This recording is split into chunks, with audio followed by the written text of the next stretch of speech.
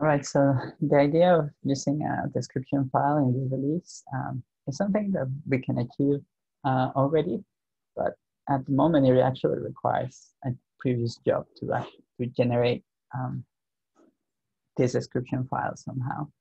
And in this example, it's just a script using a file that does something and then puts it into this release description txt file, right?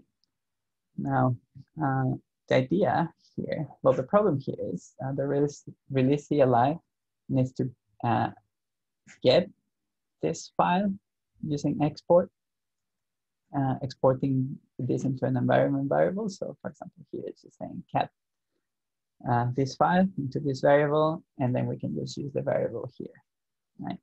Now, the idea of this is to actually don't need to use the environment variable anymore, and just say description txt, and yeah, we don't need to use this anymore. No, I'm just gonna keep it here.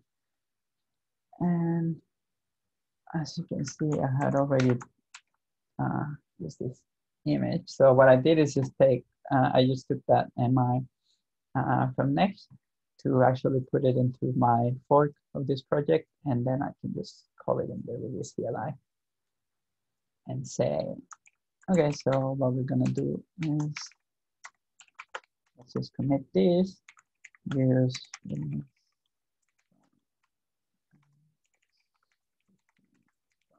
file.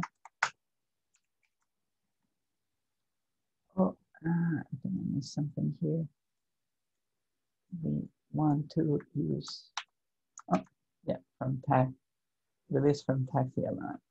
Yeah, no need to change here. So what I can do is git tag, and I'm just going to say 13 release candidate 1, and then just put this 113. Yeah. And then if I go into the pipeline, yeah, there should be a pipeline running that's going to generate this release.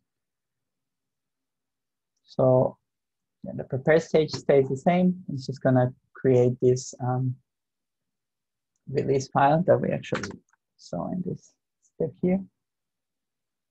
Yeah. And the idea, once this is done, in theory, the release CLI should just grab this. There might have been an issue generating the file, so I need to do this again. But anyway, let's see. This should be running. Oh, come on, I just want to click on it. Okay, yeah, cool. So we can see the release CLI is taking the release description as a text file.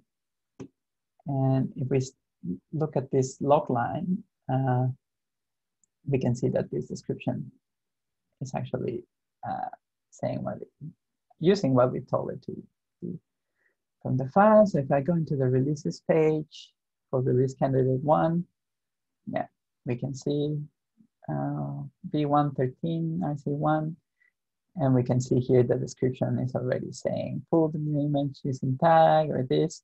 Now, as we saw, there was an issue generating this file, but basically this is the feature, right? Just specifying a file as part of my CI job like this, and then not having to do this complicated thing of catting and exporting into an environment variable.